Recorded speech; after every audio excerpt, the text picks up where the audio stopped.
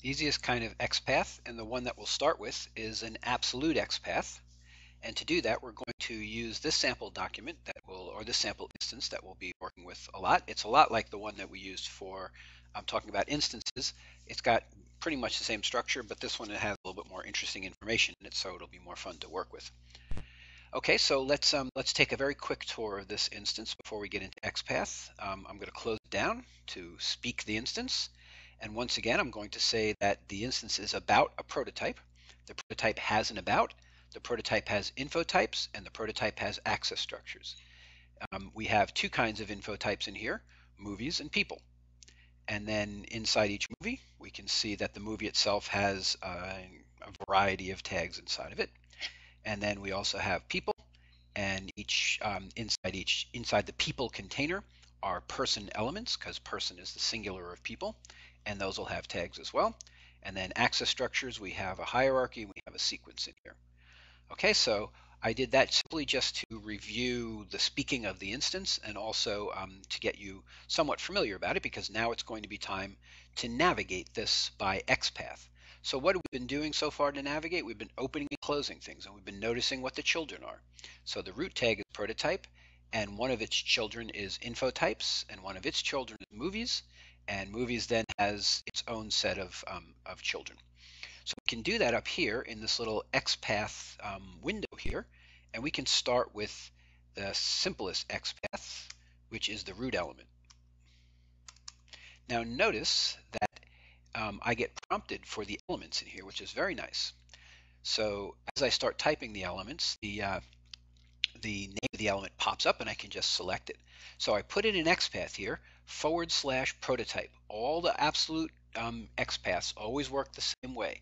They start with a /, then they name every element between the beginning and the element or attribute that you want to get to. Okay, so prototype, and then when I've got my XPath typed in there, I hit enter, and it gives me the results down here in this window. Don't worry about the fact that it looks a little bit arcane, how it displays that result. All you have to know is that when I click on that result, it highlights the thing that I found. And in this case, of course, I found the entire root element. So I found the entire root element, and down here when I hit, and when I'm in this box up here and I hit enter, down here in this box, I get all of the nodes in the hierarchy. Those are both the attributes and elements, or you could say the tags. All the nodes or tags in the hierarchy that meet the criteria of that XPath. And so this is an absolute XPath, always works the same way. I'm drilling down from the very top. This first / says I'm at the very top of the document, and then I name every element in between. Okay, so as I do this, you can start to ask yourself before I do it, what would I type in that XPath? So now I want to get not to the prototype tag, but I want to get to the info types tag. So what would I type here? / prototype. Then to separate all of the nodes on the hierarchy in parent order, I put in slashes. And now under that, I want to get to the info type tag or info types tag. So I type that. I can select it from the drop-down list. I hit go, and now what I get is the info types tag.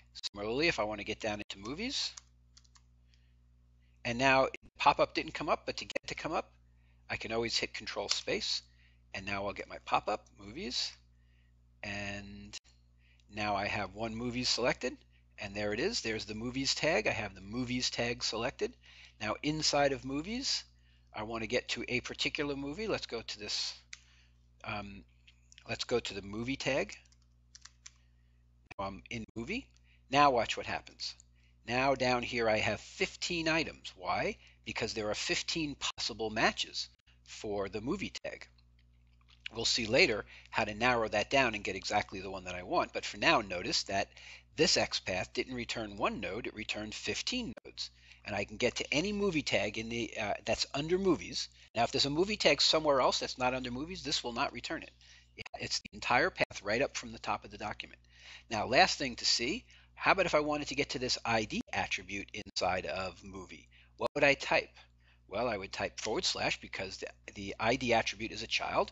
And notice in my pop-up, the very first thing says @ID. At is what I save to get to an attribute.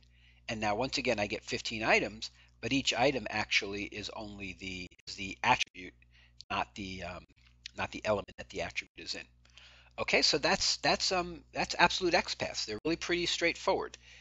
They always start with a forward slash that denotes the very beginning of the document. Then they name every node in between in between the root node and the node you're trying to get to.